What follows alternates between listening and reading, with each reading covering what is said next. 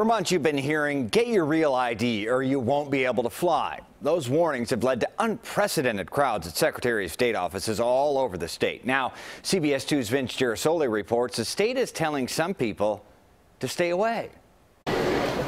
The bottom line is this line is now long on a daily basis. Are you looking to get the real ID, the star? Waits up to 2 hours, a confusing array of documents in hand, all for a new Illinois-issued driver's license called RealID. I want the real ID. By October 1st of 2020, if you use your license to board a plane, new federal security measures require it be verified as RealID with a star symbol at the top of the card. Step up. Reviewing the extra documents required takes more time, and requests are frequently incomplete. This is Margie Beige's second trip home empty-handed. I don't have my 1099 or my Social Security card, so I've been rejected. Straight ahead at that. This real ID is getting me real crazy. In spite of the Secretary of State's offices extending hours and adding staff, it's been slow going.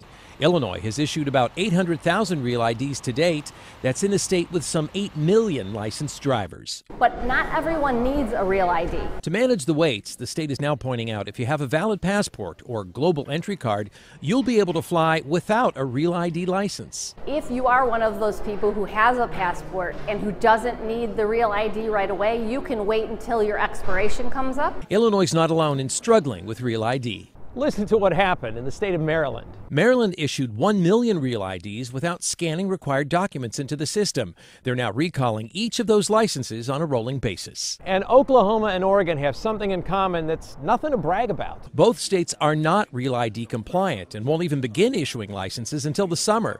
Back in Illinois, Margie Beige from LaGrange is hoping she's got her real ID by then. I didn't just drop into the loop. You know, I had to make a hustle to get here, so I'm coming back.